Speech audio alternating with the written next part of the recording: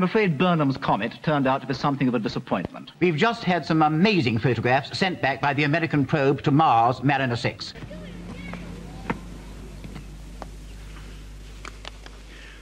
This month's Sky at Night is about the distances of the stars. Hello to the first ever Sky at Night from Stonehenge. But at the present moment, unfortunately, we run into one of these banks of cloud. What we plan to do is to start off by showing you some stars, and then go on to the moon. I can't see a single star at the moment. It's totally obscured. Just as I got it on the crosswires, it blacked right out. How absolutely typical. There's nothing we can do about it. Major Yuri Gagarin just about to report mission accomplished to Mr. Khrushchev.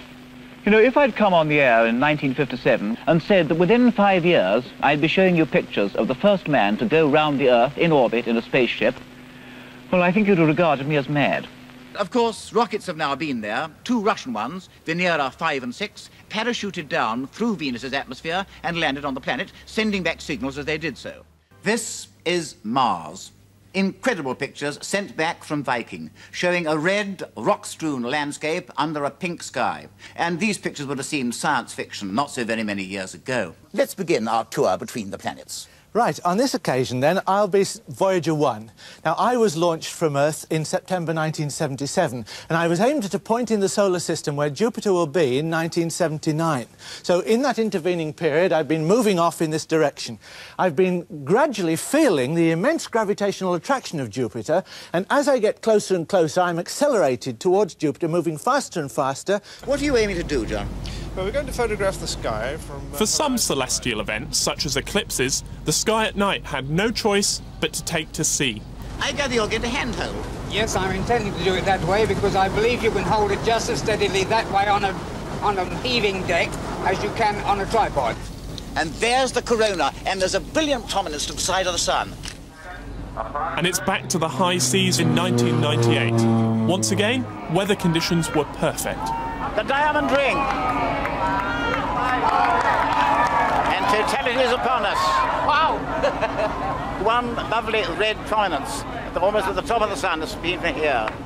We were all looking forward to the eclipse in Cornwall. The day before the eclipse was a most stunningly sunny day. And then on the day of the eclipse, it absolutely hammered down with rain most of the day. I think the Cameron got one slight shot of partiality. Most of the rest of the programme we sat under umbrellas muttering. At the moment of totality, about 3 million flashlights went off in Falmouth, which is probably brighter than the solar corona. The transit is about to start.